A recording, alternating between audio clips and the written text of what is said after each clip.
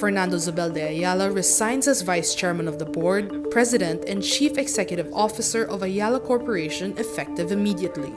Zobel also steps down as board member of Ayala Companies, Bank of the Philippine Islands, Globe Telecom, Ayala Land, ASEN, and Integrated Microelectronics. Ayala Corporation says Zobel's resignation will allow him to focus more on his recovery and health. He had been on a medical leave of absence since August 15. The reasons for his medical leave was not cited.